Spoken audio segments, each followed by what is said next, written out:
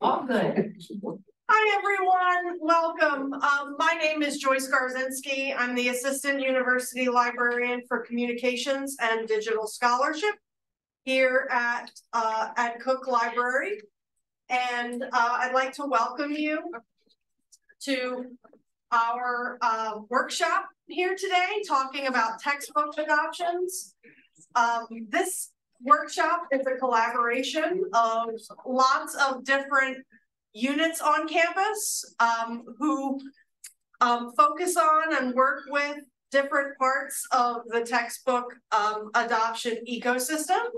And so I'd like to thank Facet and especially Trish and Paul for their collaborations in putting this workshop together, as well as Stacy at the Youth Store. Thank you so much for being a part of this workshop today, as well as a number of our librarians who are participating today.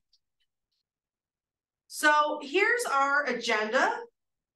First, we're going to get started with a little bit of discussion and some questions. Then Stacy's going to talk about the Youth Store process. Trish is going to talk about Facet's role, the low and no cost designation, and other supports for faculty. Rick Davis, who is our copyright librarian, is going to talk about library supports and textbook lending and a database called Faculty Select. Miranda, our publishing and open scholarship librarian, is going to talk about copyright and some other publishing aspects related to textbooks. And Brittany Ballard, who is our, I hope I get this right, learning technologies librarian, is going to talk about H5P and how you can use this platform in developing content. So we've got a lot of expertise in the room today when it comes to textbooks and course books. So to get us started, I have a question for all of you. How much does the average textbook cost? What do you think? If you're online, feel free to put it in chat. 35 bucks. 35, yeah. 120. 120. I'm gonna say 75.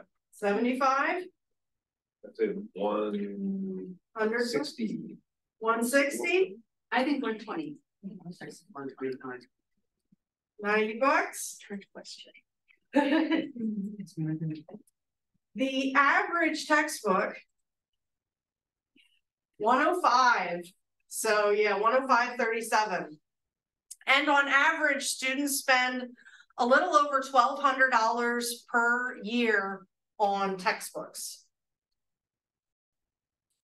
So this is more of a discussion-based question. So if you're a faculty member, what goes into your decisions about what textbooks to assign? What are you thinking about? And where do you go to get textbooks?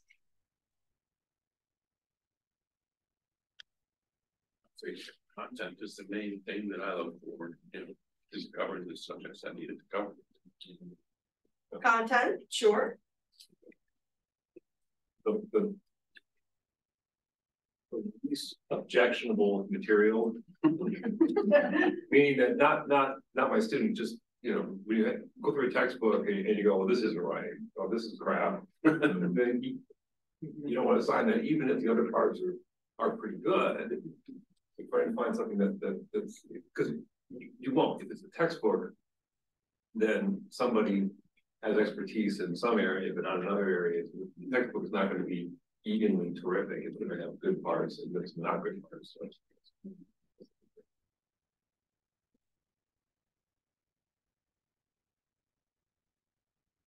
Anyone else want to share?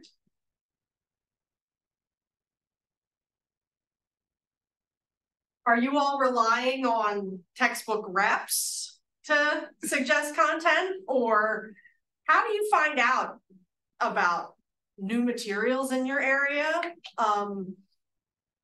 What goes into that piece of it? I think the reps used to be helpful 20 years ago, 50 years ago. I don't even know. I guess we still have them, but usually they send an email and someone or had a conversation with one. Doesn't In pay at as least well. 10 years. Doesn't pay as well. That's Yeah. why you don't see them. Well, also, they're much more about, you know, what educational products can we sell you? I mean, that's really all it is now. There's no pretense of, you know, you're teaching, we're book publishers, now they're simply content sellers.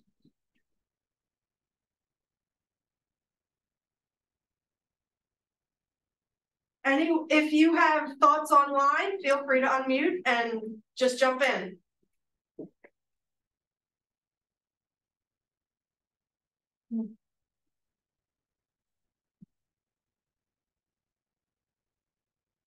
For professional organizations, okay. Good to know. Good to know. I have to look for colleagues whose work I already know.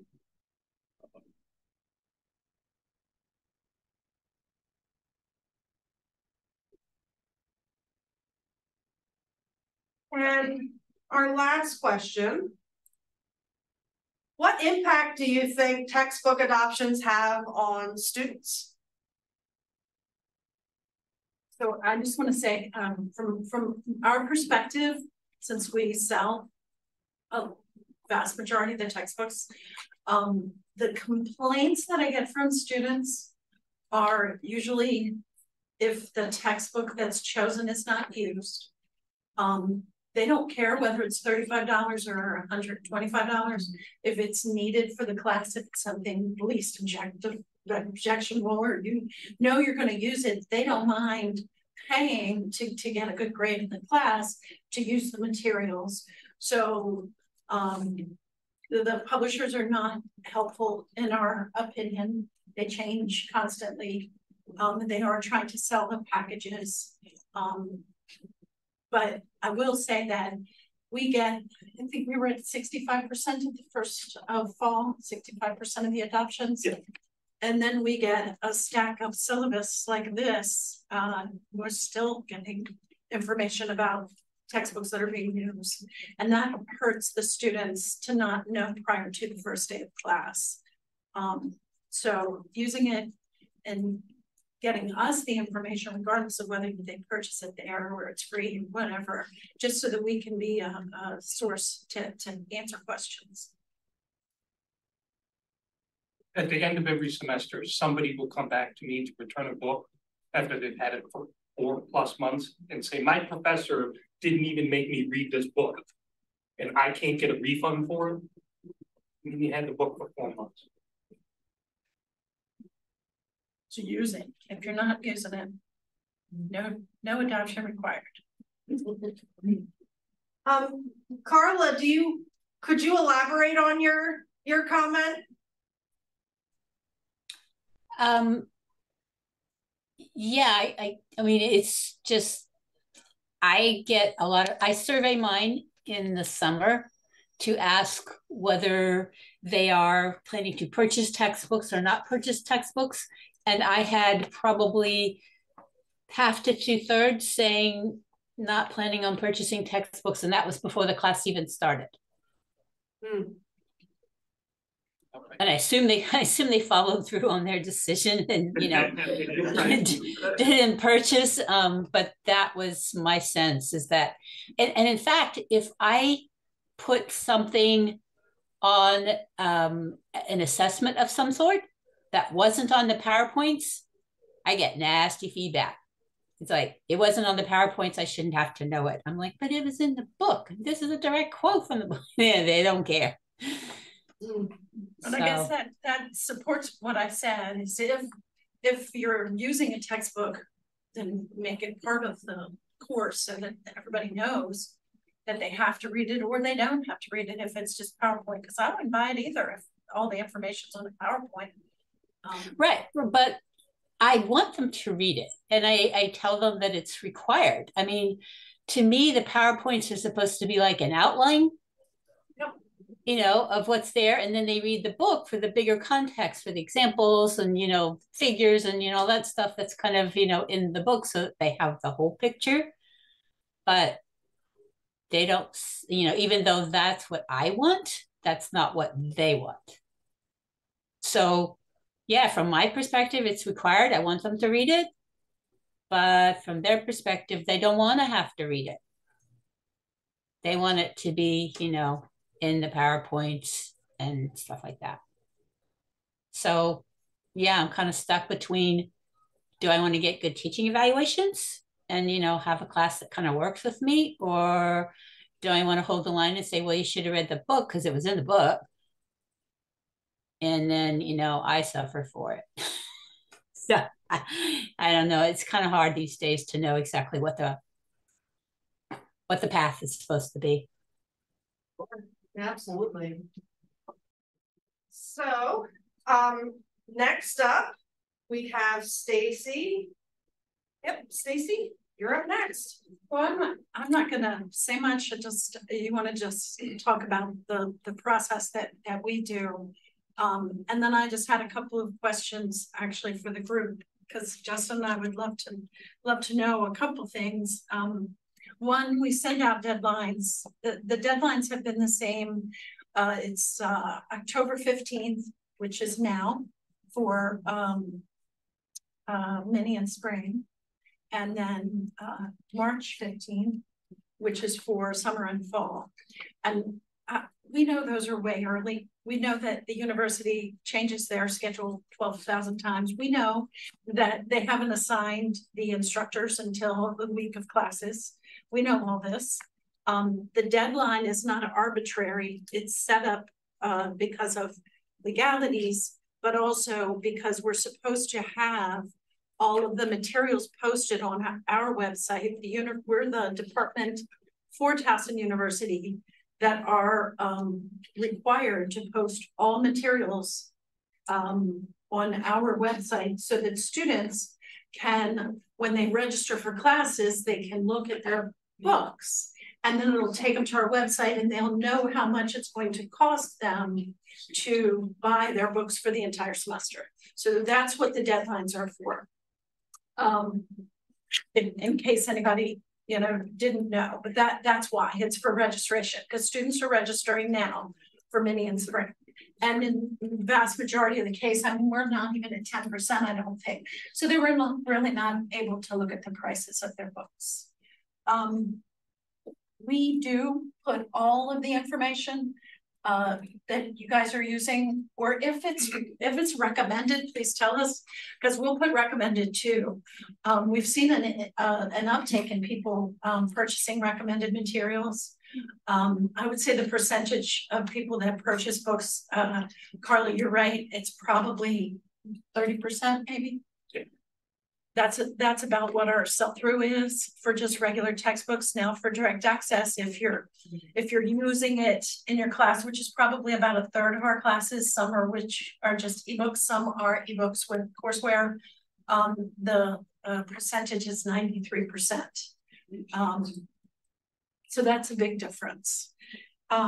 We partner with the library. We have been for some time, giving them the adoptions that we get so that they can look at what their catalog is and whether they can purchase and want to have books available for the students. We've also put it on our website. We did it by hand, but this semester we were able to, and I say we loosely, it wasn't me. I asked my IT person who's brilliant, and I said, can you just figure out how to get, you know, the library stuff on our website? And it didn't seem to take her very long, and she got it up. And now when a student looks at a class, not only do they see things for purchase, but they also see whether it's available ebook from the library, or that it's able to come and check out, and they can actually go right to the library website, which I think is really cool. So I think that that's been really helpful. We like to put up, if it's, you know, if it's free materials or whatever, no information is turned away. We like all information. And then just if you're having trouble getting information about a publisher or want to look at books, we can assist at the university store. We do have people that we can reach out to. We also do, I do price negotiations, package negotiations, that kind of thing, if that's an issue. It's funny to me that nobody mentioned price in their decision of picking a textbook, and that tracks with what I've found is that more than price at this point, it's about usage. Nobody likes to buy anything that they don't, you know, use. And I just had one question. So I'm not sure where you got the 1,200 per year, because that was my numbers, it's like closer to 750 now. That might be a few years old. And the average textbook at 105. So when I do my averages of textbooks, it's probably closer to 50, only if you take all of the zero cost. And so what's really the real average? So 105 seems high to me, because our if we took all of our textbooks, it would be more like 50 if I gave you the average. And you could probably even figure that out with library, having library materials. But the digital platform has definitely made a difference in what the average price of the textbook are. Although when books disappear, then they charge whatever they want and they'll go right back up to 120. So that's my fear. I just had, this is my question I was going to end, is so our big problem besides the usage and getting the information is also the complexities of delivery. So there's regular books, there's ebooks, there's ebooks courseware, there's 6 major publishers that have different access points to those. There's codes, there's, you know, Cognilearn, and there's just like 12 million different ways to get materials. And I spent 45 minutes with a parent trying to navigate through the 6 classes that his freshman is taking, and each one had a different price and way that they got the materials. And when I hung up, I thought, I do this for a living, and this was exhausting. So as a support person for faculty and for students, my question is, if we could offer, regardless of the way it was delivered, textbooks to students at a $200 a semester blanket cost, would that be something you would be interested in? Is it something that the students would be interested in? I'll be sending out surveys, because that's kind of where I'm at this point, is you could opt out of the 200 if you found that you were only paying, you know, 50.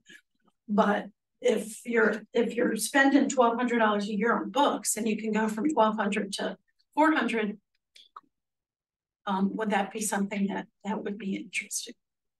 So would that be for rental or for ownership? Ownership.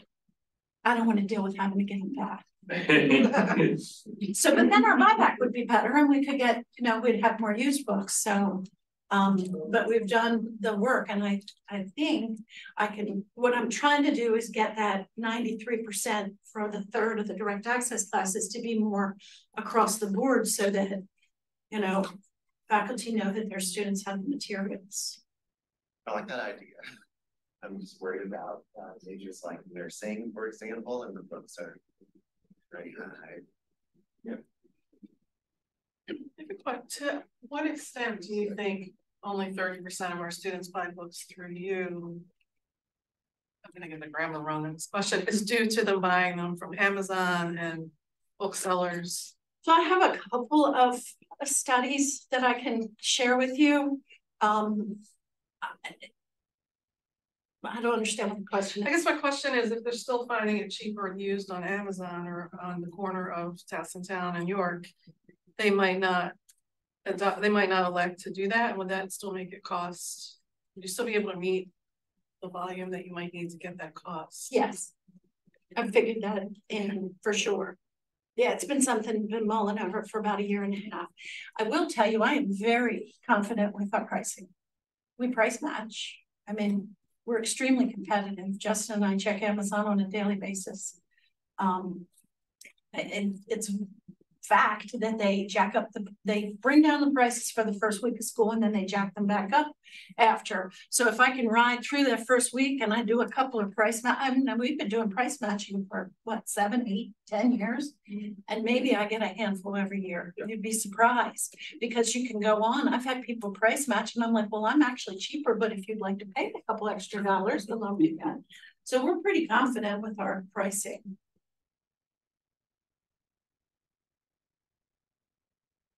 Can I ask how much do you think is due to the ebooks versus the old paper books that the price has gone down? So the ebook pricing for just an ebook is going up. So my concern, the push for this all access thing started in California. And I've been fighting it for probably 4 years, but it's gotten so complicated that it would be, the reason why I would do it is because it would be easier for the student and the parent to understand. Not because we would make more money. That's not the point. We don't make all that much. I mean, 10% on ebooks, if.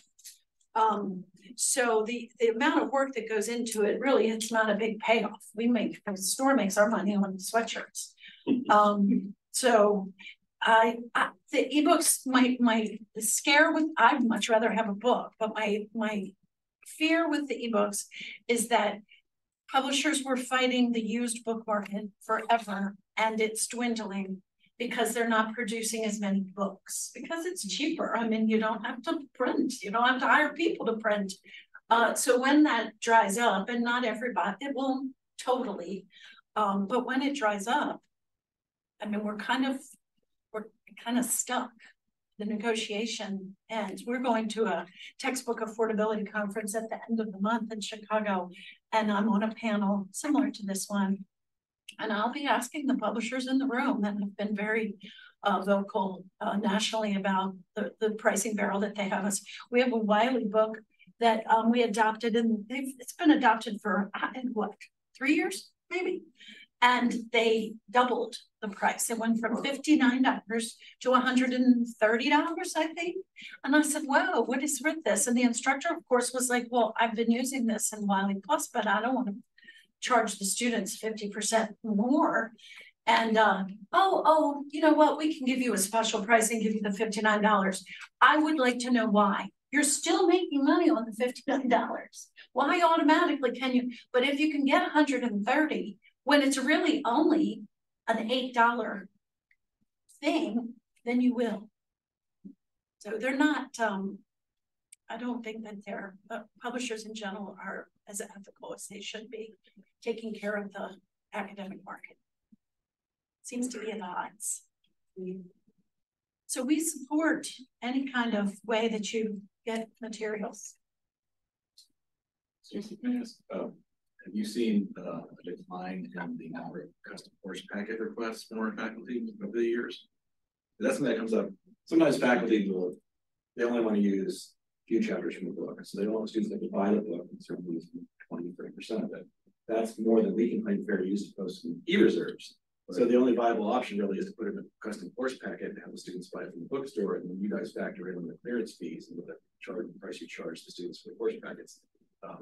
But whenever I tell faculty that, it's always too late because they're coming to me like first week of classes, they post 3 chapters. For us too. Yeah, and if it's an ebook that we can buy for unlimited users, great. We can buy it, have it available within a few days, and you can link directly to those chapters that you've assigned. But not all books are available for us to buy. They are not. That's the first thing we look for, is whether it's available in ebook format. The custom, I mean, I used to have a whole department, you know that, completely dedicated to custom course packets, and that just doesn't exist anymore. In fact, my person is now my accounting manager. And I finally told her, I said, "Are you ever going to throw those packets away? Because they took up a whole room." And I'm like, "We're not using them." She's like, "Well, maybe somebody will." And I'm like, "Nobody's going to want them. Throw them away." Which is sad. I think custom course packs are a good thing. It's a good option to choose exactly what you're going to teach.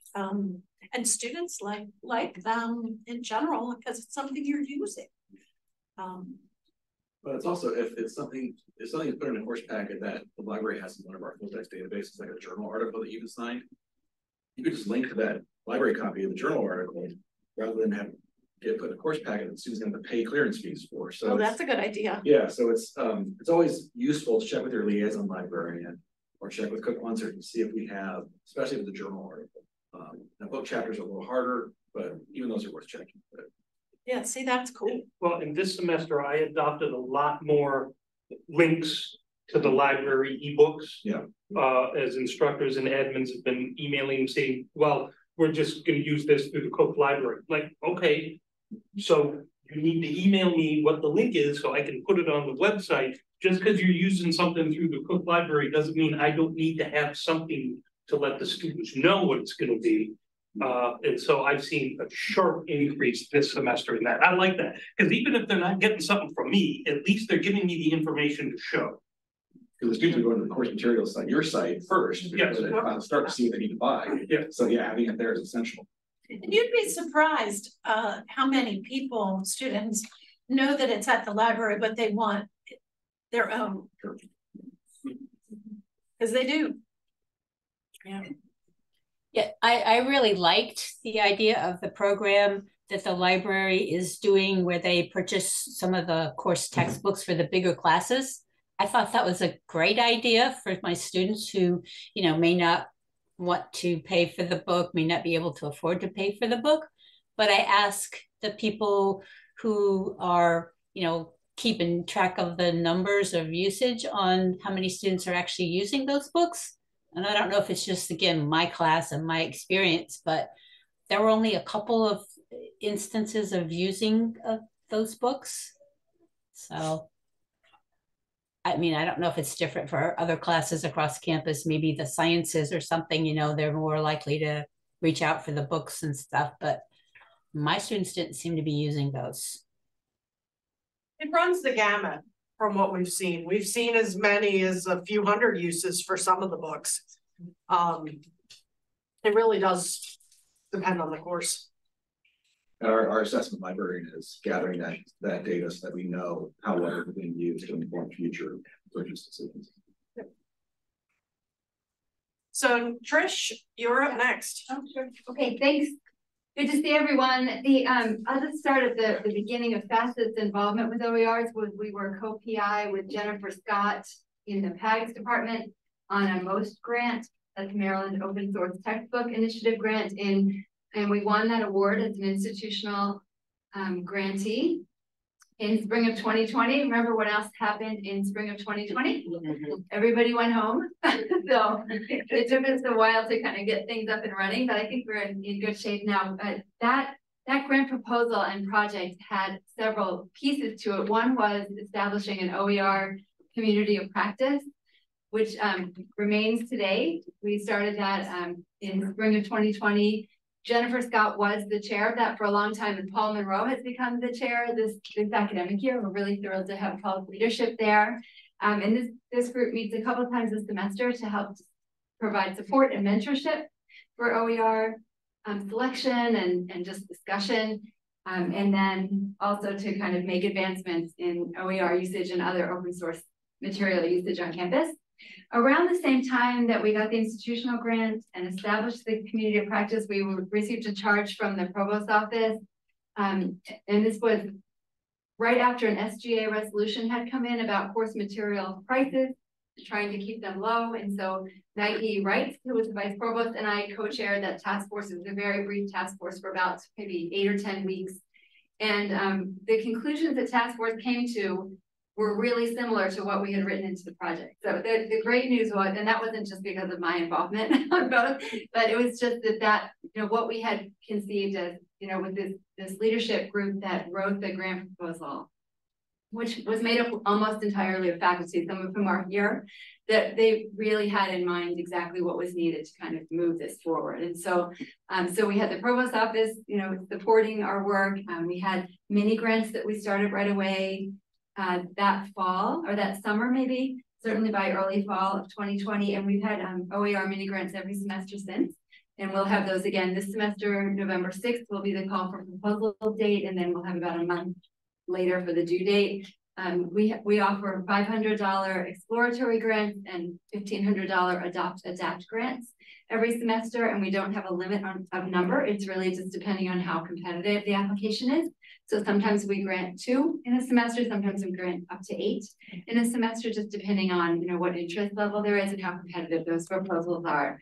So we're really excited now to take on the most grant paid for that up until the end of the middle of spring, and then Facet took over the cost. So Facet, as a co-PI, wrote in that we would sustain the project after the grant funding ran out, which it has now. So Facet's happy to keep supporting the mini grant. We also support the COP by paying the chair, and also supporting events like this. So I'm really happy to be working on those ongoing efforts. The other big thing that came out of the grant project was that we, in the proposal, talked about wanting to designate courses as no cost or low cost, whether or not open source material was used. So obviously the best practice would be to identify OERs, but that isn't always practical. And there are other options that are free and no low cost to the students. Low cost we define as under $50 total for course materials, and then no cost is $0 cost to students. And so starting in the fall of 2022, we did a pilot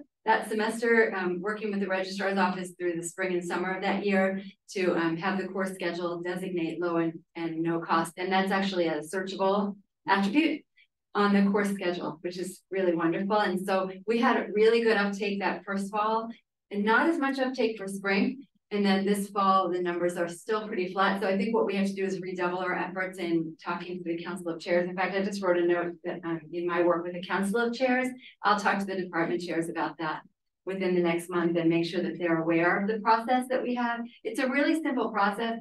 When you submit your course material information to the administrative assistant of the academic department each semester, you just designate if it's low or no cost, or if it's not, you know, if there's a cost above $50. And if there's no or low cost, what we really want to work hard on, and happy to have the U-Store representation here, is to make sure we're messaging that those links to those low or no cost materials go to the U-Store so that we're all on the same sheet. So it sounds to me like you have the same issues that we do as far as the getting the information. Because if you don't have the information, it's going to be flat. And I chase it every single semester. So that's going to be that's the problem. Is that either they don't know or they don't think about it until it's way too late. I think it's an awareness thing, Stacey. I know in the spring we had several new department chairs. Over the summer, 10 new department chairs came in, and so this is really a time when we want to ramp up that messaging. No, I think that's awesome. Yeah, so we'll do that. We could get the same information. Yeah, we'll make sure that that comes in. I made a note of that as well, that the links need to go to U-Store from the administrative assistant, so that we're closing that. Because some departments are better than others. I mean, math will be said. Almost at the end of today, I'll be done with math. So they're always great.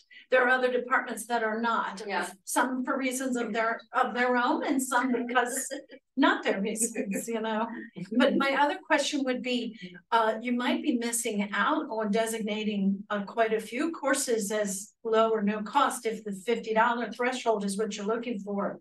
And we could, I mean, so a lot of times, if the instructor's using a free material, then obviously no cost, fine. But it would be difficult to know whether it's low cost because it could be under $50 as a rental or an ebook, and then it could be $100 if it's new or whatever. So we could provide you with the information of the books that are low cost in a spreadsheet or however that you could have more indicators on them.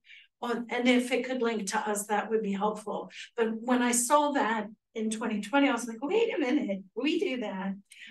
So we should work together to make sure that information is out for the students because we have it. And I could tell you if something was $52.95, could we get it under 50? You know, there's things that can happen on our end too to help with designating more because a vast majority of our books are under $50. Right.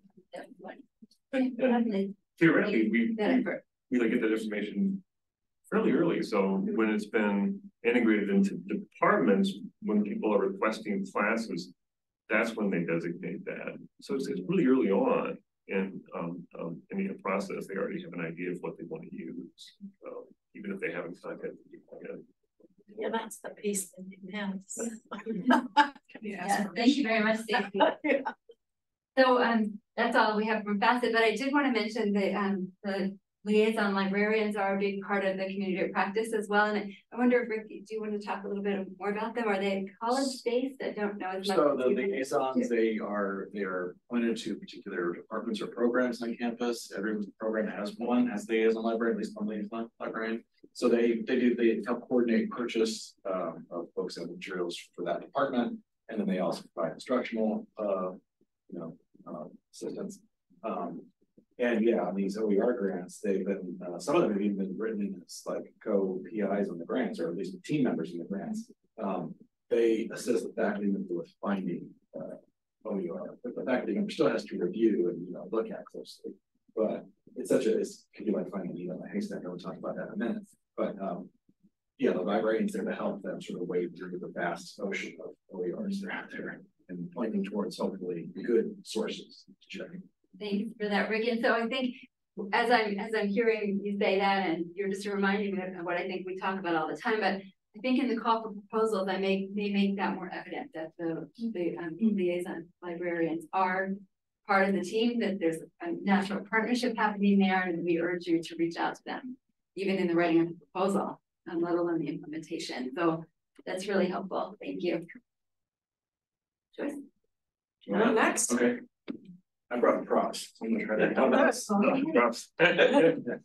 So can I just add something? When you mentioned OER, this semester I've gotten more OER adoptions from faculty than I've ever had before. And those are also links that I put on the UStore website. So I just put it, I have a thing that I enter, so it looks like it's book information, open education resources, and then within that, for each class, I can put the link to the materials.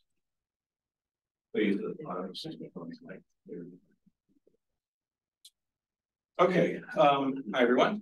My name's Rick Davis. So I'm going to talk about initially the library's textbook program, which we talked about, which was mentioned earlier. Normally, the library does not buy textbooks as part of our ongoing collection development work. Our collection development policy does not allow us to buy textbooks. And by textbooks, what I mean are books that are marketed primarily to the student textbook market. So I brought some examples from our textbook reserves collection, various subjects. They'll typically have a lot of color illustrations, they'll have chapter questions, learning outcomes, that kind of stuff, versus books like these, which are from our stacks from some of the same call number areas that are just sort of general monographs or collect edited volume readings on topics. So in fall 2021, we launched a program to buy textbooks, and we used primarily foundation money from the TU's Big Give. Is that the campaign? Yep. Big Give.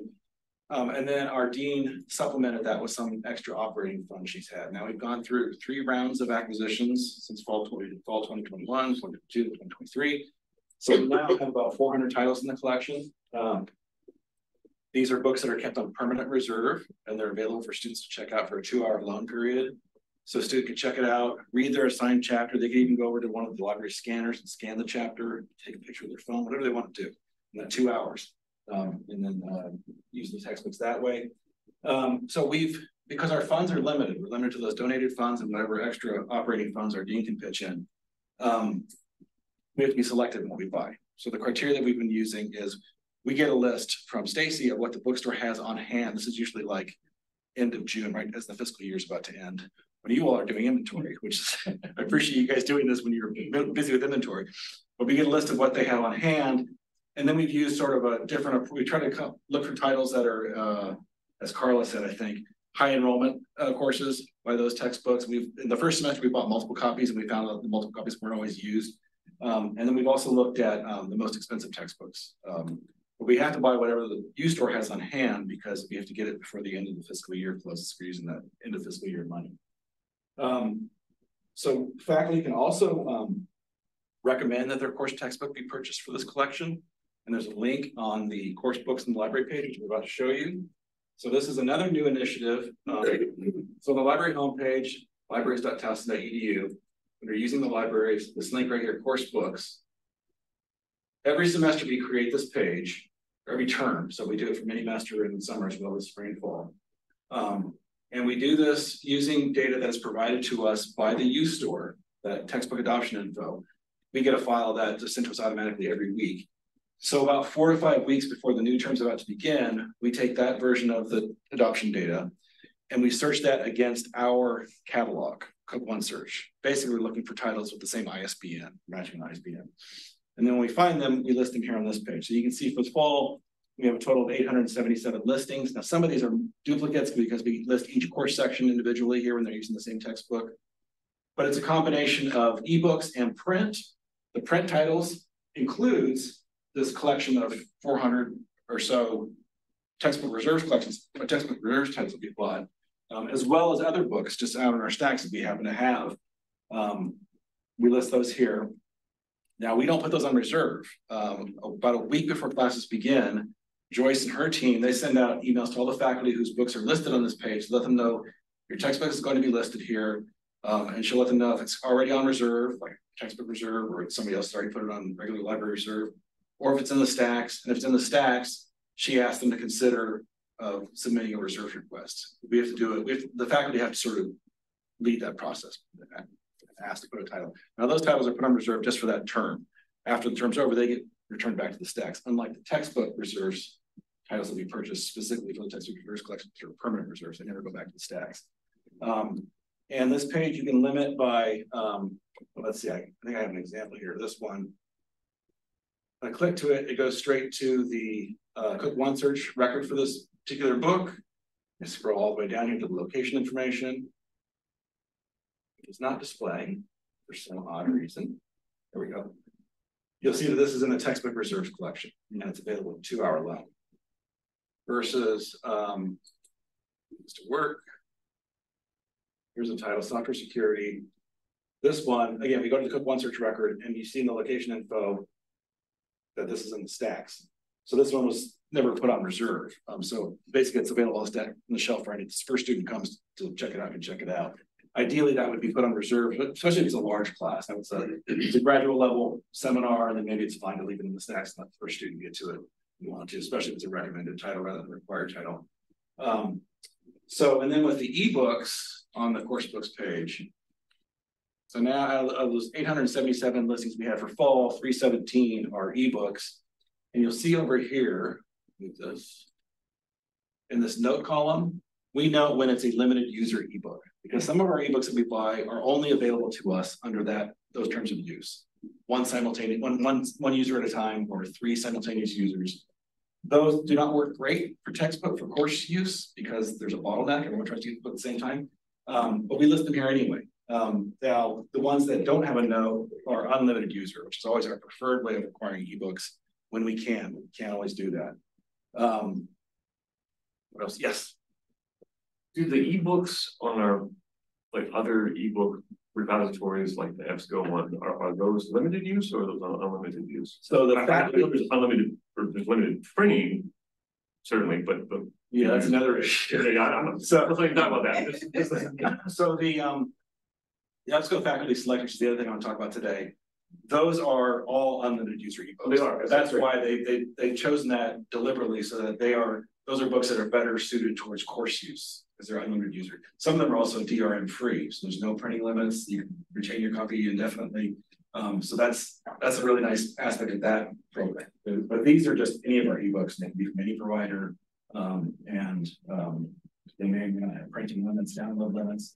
Now, what we've been doing is we've been giving this, as Stacy said, this semester for the first time, we gave her IT person links for what we had on this page, except for the single user ebooks and I think the 3 user ebooks, because we didn't want a student at the point of purchase deciding whether to buy it to say, oh, the library has that, I'm not going to buy it, and then find out they can't ever get into the ebook because it's only one. So we've limited what we've given them to this point, but they are listed here on this page. Super helpful when we have back orders. Yeah. Cause I'm like, we're out of it, but you can Yeah. get it. And I can share it. Well, I'll add, I can just go to the. Can I ask you a Yeah, question sure. about that 1 and 3 users? Is there a time limit for the 1 user to have the ebook or the 3 users to have the ebook? Is it like 2 hours, like? So we get our ebooks from many different providers. The ProQuest and EBSCO are the 2 major ebook providers that we use, but we also get ebooks from JSTOR, from Routledge, from all different kinds of providers, and they all have different settings and terms. What we're trying to do with the 1 user ebooks is we've limited downloads to like, I think it's 2 hours or 4 hours to mimic sort of a print book on reserve. Because yeah, while that person has downloaded that book, if it's 1 user title, nobody else can get to it. So we had to limit that. And again, now it doesn't work as well if it's, they want to print out, if there's a printing limit on top of that, and they have for 2 hours, they can read it online within those 2 hours, or log off and try to log back into it. So it's problematic. That's why those limited user ebooks are really not well suited to course use. They're really meant for research use. But I wanted to show just an example of the UStore site, one of those links that we provided. Find my notes for it. Let's see. So here's where students go to search for their courses. If I'm looking for this course, they see SD. And this was. Please pick a class I have a book entered for. My boss is right here. I was just thinking how pretty it is. So here's the new thing, also available to competitors. It's right there on the page. The student can see, oh, I can buy this for $170. Get an ebook, lifetime digital rights access. Or if you go here to the library link, it'll take you again to click 1 search. And in this case, you'll see here, it's you copy license for unlimited. So this would work perfectly fine for students, as long as they're fine using an ebook rather than a print book. Now, if they still want a print book, well, actually, you guys sell the ebooks, so they don't have a print book option here unless they buy it in Amazon. Often it's not available anymore. Yeah, right. So this is a good case where you could. So for us, we wouldn't, so an ebook, we don't have to worry about paying for it in advance. But we now know if you've got an availability, it'll make a difference of how we spend the university's money in purchasing things. So it works well all around, so that we're more fiscally responsible too. Well, and if you have an ebook, I don't need to adopt anything, because if the students are going to have access to the ebook for free, why am I going to advertise or try to sell them something? Because some of them buy it. Don't tell me that.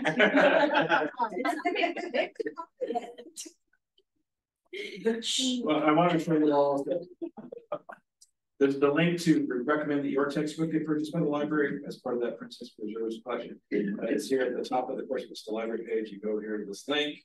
There's a form with just a few required fields. We ask what's your connection. So it's the fact that we're teaching the course. Obviously, we're going to give that more weight than we'll listen to students, obviously, but because again, our funds are limited, we most likely won't be able to buy it that semester that you submit the recommendation.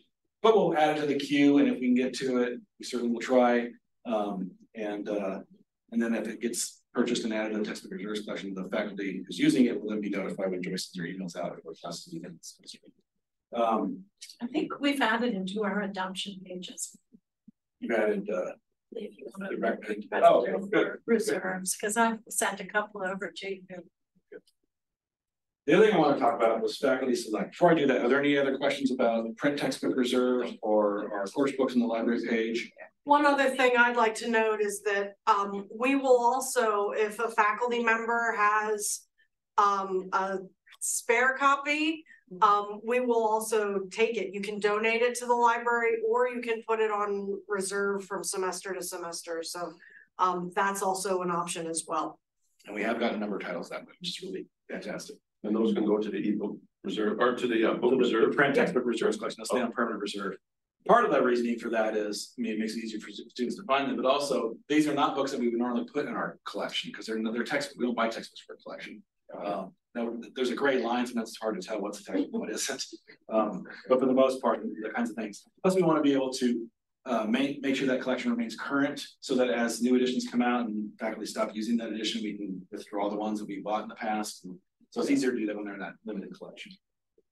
Would you be interested in editions that we're not using anymore? Sometimes we destroy things that can't have no But they're return. still being used in courses or? It depends, it could show up in, so it could not be used in a semester and be used another semester. But I mean, the criteria for us is whether it's still being used in the course on campus. If it is, then we will certainly love to add it to our collection, but that goes for the faculty donations too. We can't really use it against an old edition. That's not going to be used in the course because it's not something part of the collection. Gotcha. Yeah. So faculty select is the other thing I want to talk about. And you can find this in the Cook One Search banner here at the top. You'll see a link to it under faculty select. It's also in the library's A to Z databases page. You go to the F page and you'll see faculty select. But I'll click this link here just to save some time. When you click it, you go to this intermediary. You can click here to not see this page in the future, but go on to here. And so faculty select again it's a very similar interface. In fact, if I go to the advanced search, it looks very similar to the One Search interface. It's an EBSCO product. And what this does is it allows you to search for a limited sort of corpus of books that are either unlimited user ebooks that the library, you can ask the library to purchase, or they're open access ebooks that are freely available, or they're OER, open textbooks. And the open textbooks is searching about 7 to 8 different repositories. Repositories like the Open Library, Pressbooks Directory, Open Textbook Library, OpenStax, Milne Open Textbook, which is the new name of the SUNY Open Textbook Program, and BC Open Textbook Project. So what you do, once you do your search, I'll just put in a search for, and it does autocomplete. Let me change. So you'll see over here on the left with my limiters, I can limit to just the OER. So first of all, with my search, I got over 7,200 results. I can limit to just OER, the open access ebooks, or ebooks that you can ask the library to purchase. So if I start with OER, so I go down to 981 titles, and this will give you a link to preview the textbook, and it usually goes to whatever repository is hosting it. You can, and if you adopt it, you can fill out a form. They'll send you what they call a course-friendly link that you can copy and paste on the Blackboard. But really, you can just use the link that's provided by the repository when you go there. So those are pretty straightforward. If I instead limit my results to— So Rick, if they adopt it, where does it go? So let me go back to that.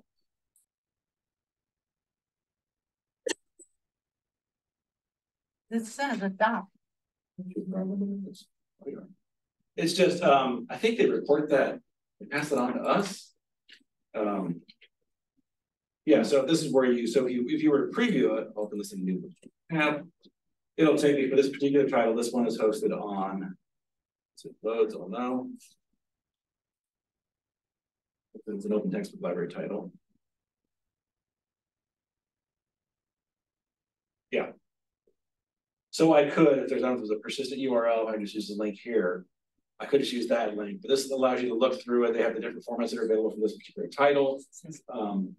Are you guys seeing this in the share? Did they open the menu? I think so. Yep. Anyway, so I'll show that briefly. And then if you click on the request a course friendly link, then it'll send you a permanent link to the title, but you can get that from the site. So I don't know if that's really, that's a good question. I don't know if they're reporting that to us or not. We haven't had too many people use this. Yeah. If they're getting a link and they're putting it in their syllabus, Yeah, share it. Yeah. I would just, could you just send it over to us? I'll check on that. Make sure so we can get that data, and if we can, we'll share it with you. That'd be super cool. I have a question. So suppose you find the PDF of that and you make a copy and put it in your Blackboard. Yeah, so open textbooks are totally openly licensed. You can do anything you want with them. Okay.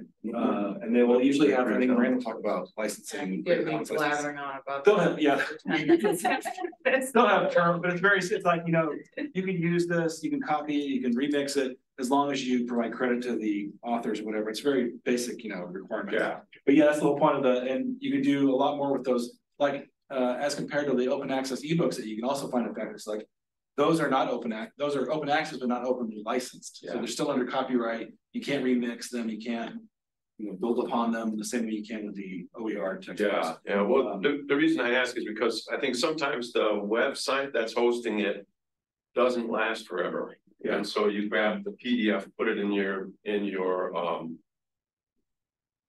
you know, your hard drive, whatever, and you have the book from now on. And if it goes down, you don't need to worry about them linking to it. The only problem with that is you don't see the updates of somebody, because again, these open license titles, anyone can update them and add to them. So you lose that aspect of it. If you're going to like a big repository like OpenStax or the Open Textbook Library, they're going to be pretty permanent. But publishers are not, they're not archives, they're like changing stuff around. File locations. True. So which one would preserve the content best then? And also a question about the accessibility of the PDF. So that's why a lot of these have different formats that are more accessible than PDFs, some of them have EPUBs and other accessible formats. It varies by title. And the permanence you asked.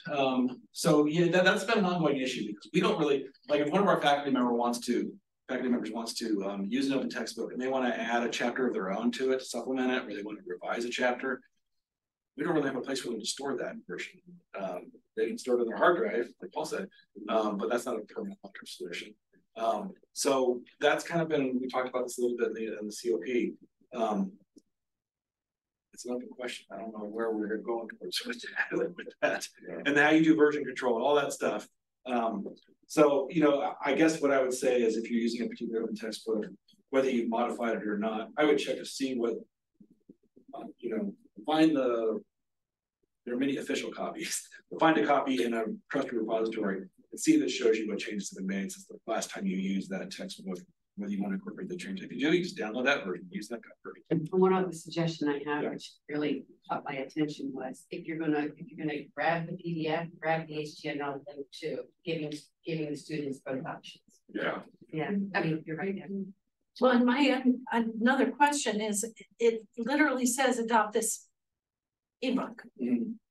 So how many people think that they've adopted? Because thinking that it goes to you? Because in my mind, if I've hit adopt this and then I've got the information, then why would you tell me? Right. Yeah. So that language is not. We may be able to get that link text changed. Yeah. That's a little less confusing. That's a good point. Yeah. Or we maybe can add a note saying, please notify the bookstore if you adopt this test, something like that. We can add it to the form or whatever. I hadn't thought of that. That's a good point. If I show you if I limit my results to the ebooks available for purchase, again, these are unlimited user ebooks suitable for course use. Some of them are DRM free, not all of them. But again, you can preview it. This will take you to, these are all EBSCO ebooks. You'll be on the EBSCO platform to preview it. So you can preview it, and then if you decide you want to, if you previewed it, you want to ask us to buy that, you can click this link here, request a purchase from your library. Again, we have a short form, and when we buy these books at the request of a faculty member, we do use your department's allocation, your library funds for this. But we notify your department's faculty rep. And I think we might copy the liaison too, but and we give them 48 hours, either the requesting faculty member or their department's faculty rep to the library, 48 hours to say, no, never mind, don't buy this ebook, you want to spend money on this. So we give you an opt-out, but it's basically, if we don't hear from you 48 hours, we're going to buy it with your collection funds. So, and that prices range. I don't have an average price. Ebook prices, you know, they can go anywhere from $40, $50 up to $300. That depends on the title. And I was going to say also, in addition to the fact that a lot of ebooks we can only buy under limited user licenses, things like these, again, textbooks marketed primarily to the textbook market, these aren't available for libraries to purchase, even as single user ebooks. These are only for students. So we can't buy titles like this. That's something else to bear in mind. But again, you fill out this form, we will then get back to you and let you know what the price is and give you 48 hours to decide whether you want to opt out or not. You can't buy them, but we can donate them. Yeah, sure. Well, and we can buy, well, no, ebooks I'm talking about. We can't buy the ebooks. Yeah, got it. So we can buy the print textbooks as we've done, but ebooks don't matter. And what was I going to say? Faculty select. I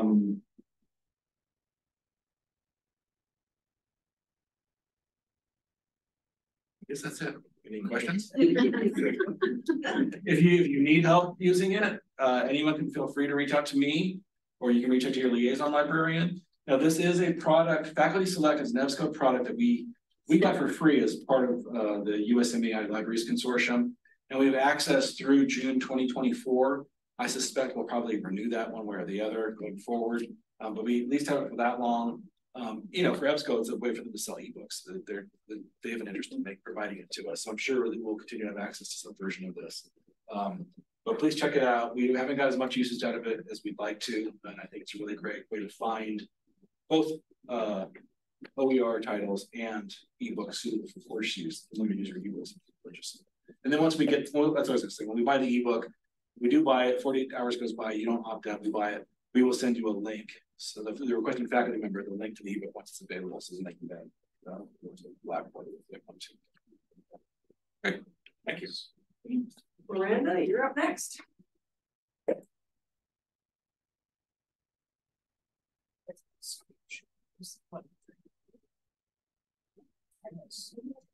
Yep. Yay.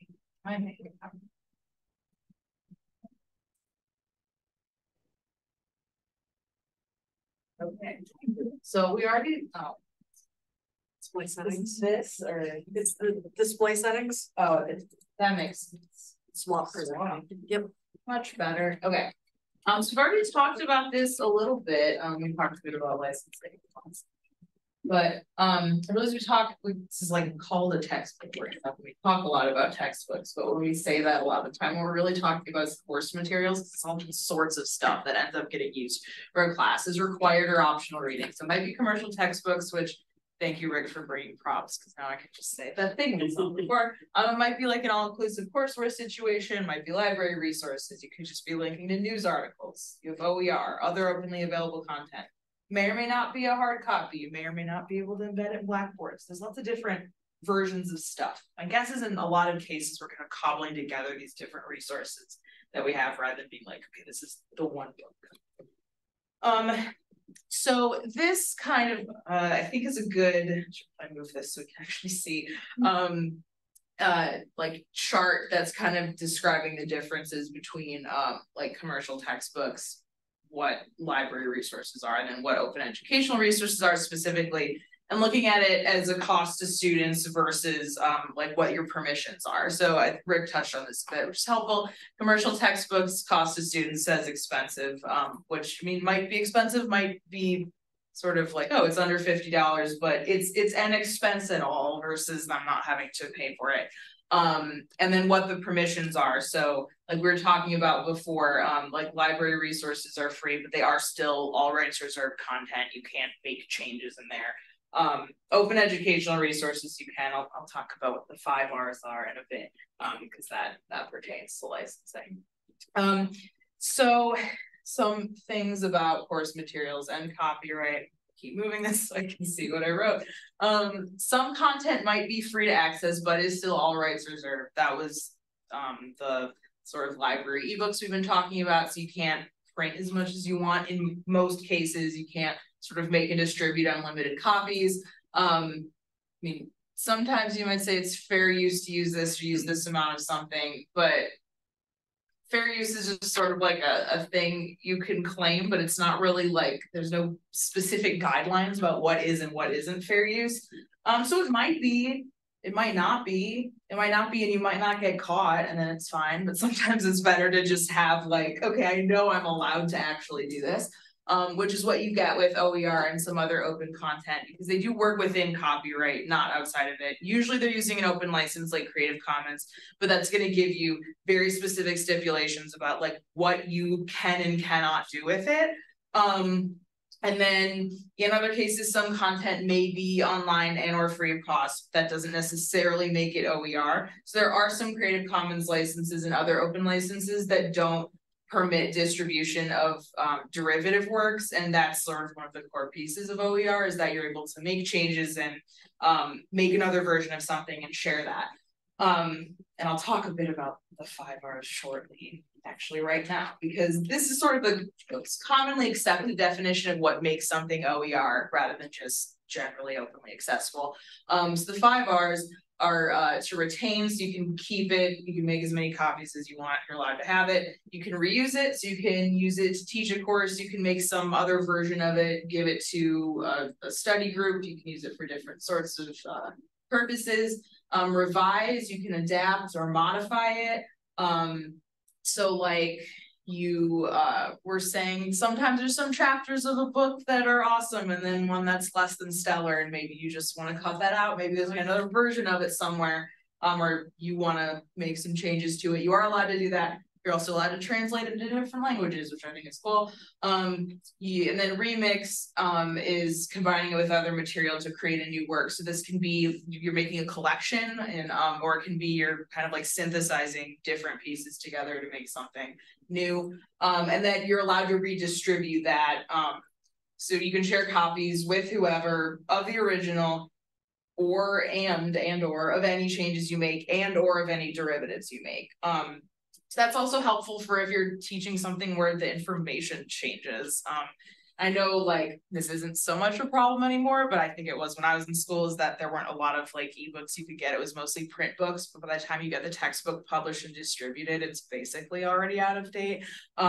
So you know, you can update things with more current information. And then a bit more about licensing, you can share it in Blackboard or online or wherever without worrying about copyright violations, since your distribution reuse guidelines are clear. I'll talk a bit about the licenses at the end of this slide. One thing that's important to note is that when it's saying like, oh, you can edit this, it doesn't mean the technical ability. Like there is stuff you can edit. I mean, you could even take a book and put whiteout on a page and write over it, but you're not like legally allowed to do that. So this is pertaining to the legal ability to do it. Technically, yes. But yeah, I'm sorry to tell you, it is illegal. Usually they're going to be using Creative Commons licenses. That's the most common one, but it's another license. In this case, I'm saying that permits distribution of derivative works, because that's part of one of the 5 R's. So I would kind of stick to that definition. The 4 that are going to let you do that are CC BY, which is the attribution license. I think the example we looked at had that one. You might also see CC BY share alike, which also means you have to release whatever derivative you're making under like the same or similar compatible license terms. That part can get a little complicated, so if you don't want to like get too deep into that, I am always happy to look into that for you. You could also release it under a non-commercial one, and then or the attribution non-commercial share alike. There are 2 Creative Commons licenses that have ND, which is no derivatives. None of those are going to work. Anything that's in the public domain you can also use. I put a star there because like not every single thing that's in the public domain here is in the public domain in every country. Or another thing you can do too is if you can create something and you dedicate it to the public domain, not every country in the world like recognizes that. You're probably not going to run into that like for these purposes, but I feel like I have to say it anyway. There are also other types of open licenses. So there's like the new, which is a free software license, may or may not pertain in that case. I'm just saying it doesn't have to be Creative Commons, but most of the time it's going to be. And then this is a fun chart saying like what you are able to remix with what. Again, I'm happy to look at these things for you, so you do not have to. But you don't want any of the ones with the little equal sign, which is no derivatives. Oh good, I changed the colors of my links and it didn't update, so we're gonna find out what's in here. So kind of talking a bit about where these things live. I'm sorry to interrupt, but we're not seeing your screen share online. Might be sharing the wrong screen. Do you see the slide? You see just your slide deck. We're not seeing your slides. So you might just be sharing like the wrong screen. Just like you say, stop sharing and then reshare. Yeah. Okay. I saw the screen. It said has your slides instead of enable content. Oh, okay, interesting. Oh, thank you. Sorry to interrupt. No, you're good. What do I do? Yeah, it's still open. I can share from here, or can I go to Zoom? Yeah, the Zoom. Oh, yeah. There you go. Share. Yeah. And go back to that view. This, or do I just? There's a slideshow. One below that. Right? That one, Yeah. yes. I think this is the like That's the email. Yeah, that's in the email. Yeah. say, just gonna reshare. I see that Do you one. see this now? Where's So that? I'm still seeing the PowerPoint slides that say enable editing, that window with the protected view banner. Yes, yeah, that is what I'm showing. Okay, great. You're not in show mode. Right, I'm not showing.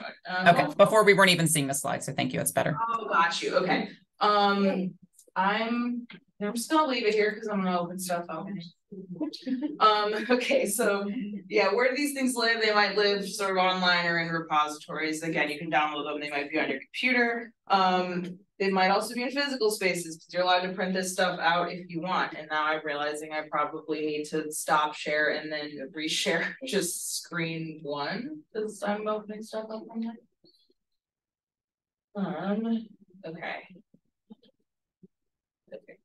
So one of these You have to show mode. to click the link. Yeah.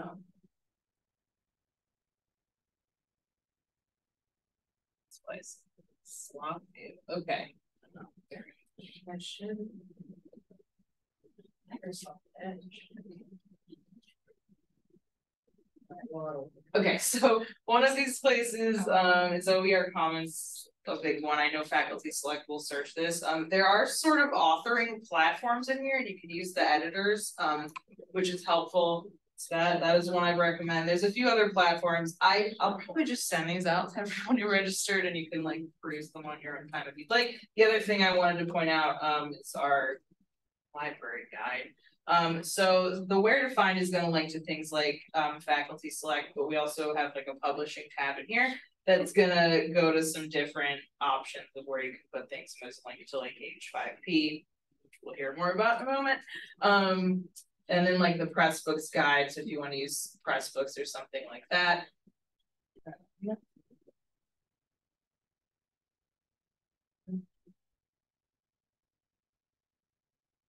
Okay, so we keep saying textbooks, and then I go back to the phrase. You might be wondering, like, what makes these materials a textbook? We did look at some of the examples, and a lot of them will look like that. So they can be sort of textbooks that we think of in the traditional sense, but it doesn't have to be. So a lot of other things fall under the OER umbrella. So we might have videos or quizzes or online activities, something you might make with H5P.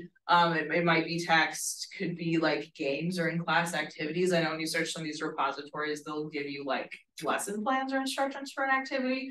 An entire course can be OER. We do use the phrase open textbook a lot, and it's usually going to describe a collection of OER that have been arranged to look like a traditional textbook because that's easy to understand. But it doesn't all have to come from the same source or the same author. You also don't have to make it completely from scratch, which I think some people will be like, I don't know if I want to do this because I don't want to sit there and write that. You can, if you really want to, you can. If you get a grant, then that's cool. You could do that. But I wouldn't do it just on your own time for free, probably, because it can be really time consuming and challenging. So some final thoughts. One thing that we'll talk a bit more about in a bit. The accessibility a lot of times can be better than commercial resources. I know a lot of them you can get like an EPUB 3 format now, which is compatible with screen readers and braille displays and offline use, which is pretty cool. Saving our students money is great. And also as far as like evaluating things, I mean, you know what's best for your course, you know whether it's going to be effective for what you're trying to teach your students or not. You hopefully are evaluating it the same way you'd evaluate things from a commercial publisher. The other thing that's nice is the flexibility. So you can use as much or as little as you want. You can make changes to things you don't necessarily love. You don't have to write an entire book from scratch. Again, you can sort of like pick and choose and cobble things together. You can use it to supplement a traditionally published book, things like that. So if you have licensing questions, I'm always happy to answer them because I know that part is often like the least interesting part, probably to most people, but it's interesting to me. But it can get kind of complicated if we go back to that chart that has what's compatible with what, and that's only for 2 sources. So what if you're trying to do 3 or more? So generally though, if you find a bunch of stuff that's all CC BY, you can just do whatever you want with it. So that the attribution license is kind of the easiest to edit. It's just when you get into like stipulations about share alike or that it becomes a little bit more complicated. Well, that's what I'll have, so. Thank you, Miranda. Sorry, I was not showing you my slides before online. I will share it with you later. And Brittany. Sure. So hi, everyone. I know most of you here, which is great as we are nearing the end of our time together.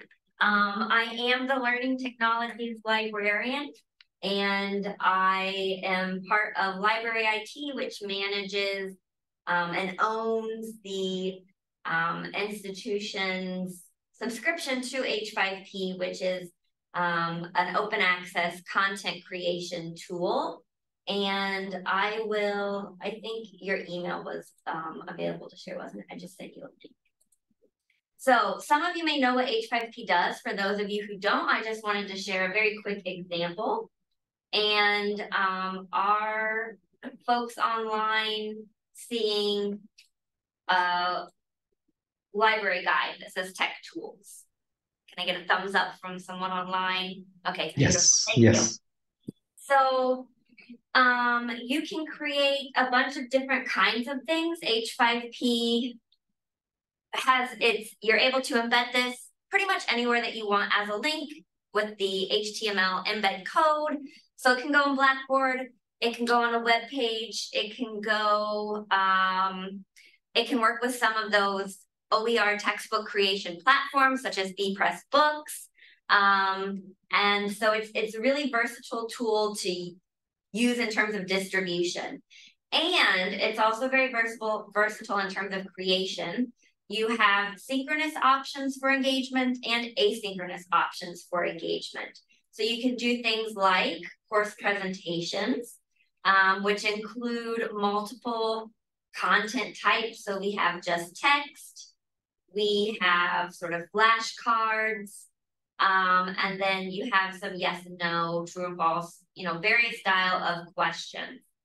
And so this becomes a word cloud, I believe. I don't know if it's actually, if I submit now. Okay, so I would need to be signed into H5P to actually share with you that result, but it would become a word cloud. Here we have an emoji poll. This is an accordion, a drop down, which you can embed additional links within.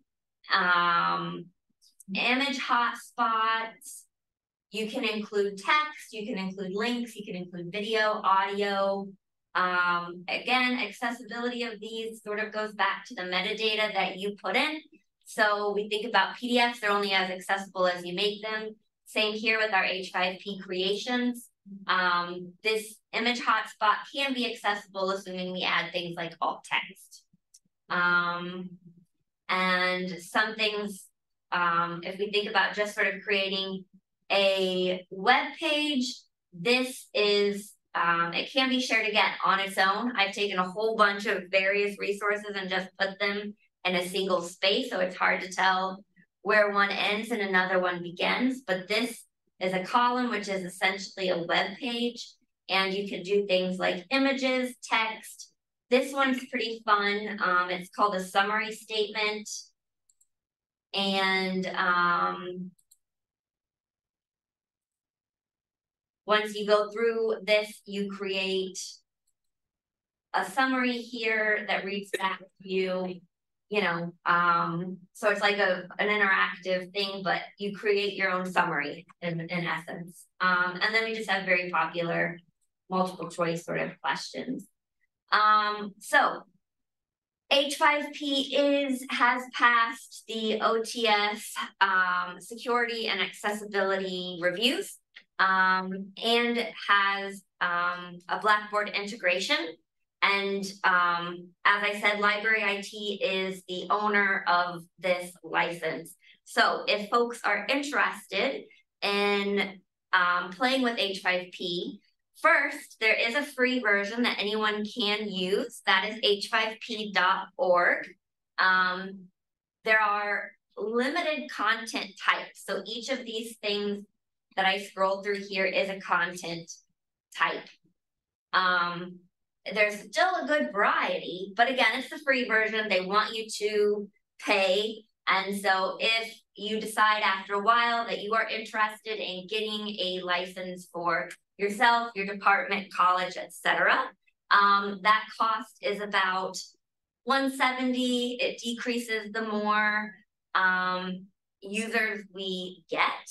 And so they can contact myself, and Library IT will work with you, your department chair, to explore implementation. And then we sort of maintain the technical back end. So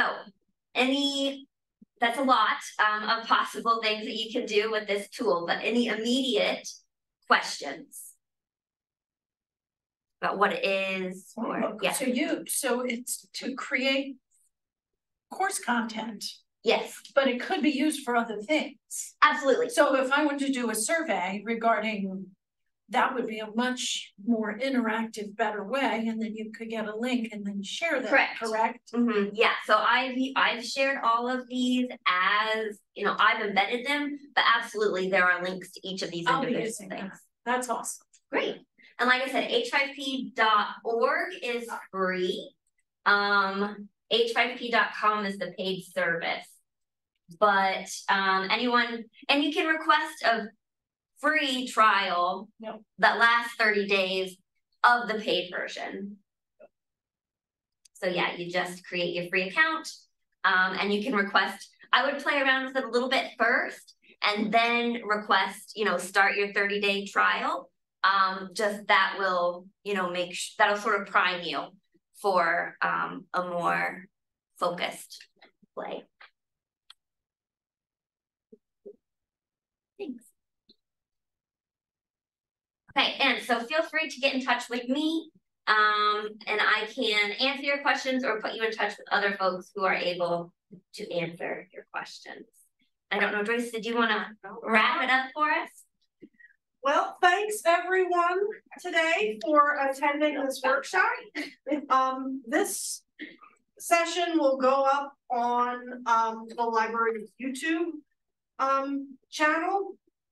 And it's my intention to share it out a little bit more broadly with our colleagues who couldn't be here today, especially as we're in the adoption season right now is prime time. So I ask you to please encourage your colleagues to get their adoptions in, because that benefits all of us. So thank you very much for attending today, and thank you again to Facet and the U-Store, and to my library colleagues for sharing their knowledge. Thank you. Thank you, Joyce.